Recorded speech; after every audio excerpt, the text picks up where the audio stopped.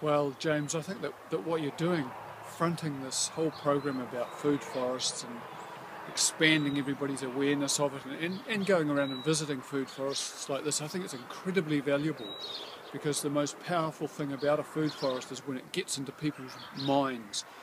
Living in one and developing one and being involved with people who also have food forests are so enabling and so mind changing. So I can't do the work that you're doing. You're doing something very special. You're in a very central, pivotal point. So good on you for what you're doing. And I'm just going to keep watching how, as you make your way around the country and as you produce these various productions that you are doing, just the effect that that has on people. I think it's a very exciting time. And I'm sure that you're going to have a huge amount of success with this whole project.